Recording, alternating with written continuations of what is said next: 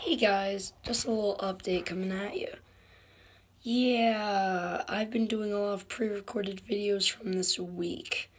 I just wanted to tell you that I will be entering the Lego Ninjago movie contest where you can win all the sets, an exclusive set, and your name could be put on the Lego Ninjago movie credits.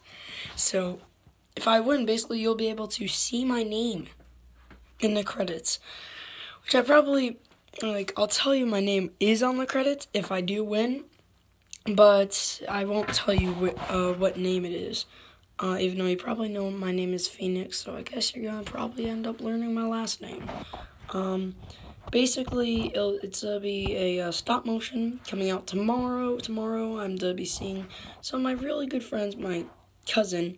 Well, I consider her my cousin. Biologically, she's not my cousin, but who cares? Besides biology teachers, who cares? But basically, I'm probably gonna end up doing some videos there.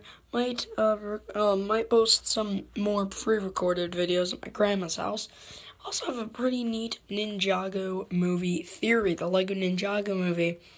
So if you guys know it's season 2 or 3, where the ninja become like small little kids due to like this dinosaur thing, and then they become big again, and then go to this comic store, and then the comic guy gives them lightsabers, and they fight Lord Gromadon with literal lightsabers, and then they go back to the comic shop to return the lightsabers, and then the comic guy says he's working on a comic where your appearances are tweaked. Now, this leads me to believe that the Lego Ninjago movie is actually the comics made by this guy in Ninjago Season 2 or 3, whichever season it was. I think that would really ramp up the story, and I know it won't be mentioned in the movie itself. Now, but it'll probably be mentioned by Lego afterwards or Warner Bros.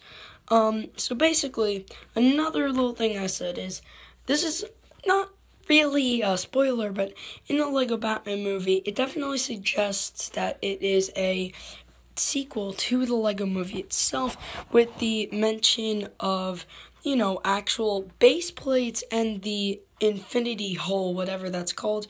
I really hope there's Lego movie references in Lego Ninjago, because we all know that, that the Lego movie is its own universe, and then the Lego Ninjago movie probably happens in one of its own mini-worlds, and then the Lego Ninjago movie takes place in the comics, but then the comics are based off real life, so then there'll be a tiny, maybe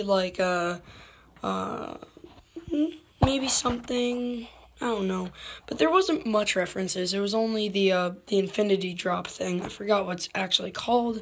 The abyss of nothingness. Yeah, the great abyss of nothingness.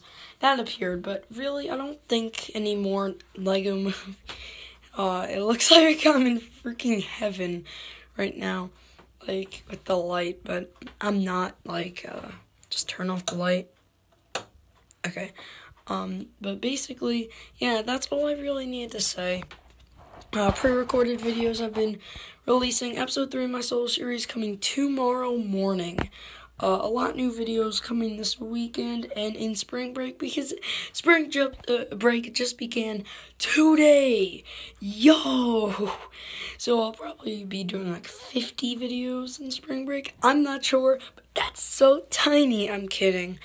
That's actually a lot of videos, but I'm not gonna, make myself do that much videos.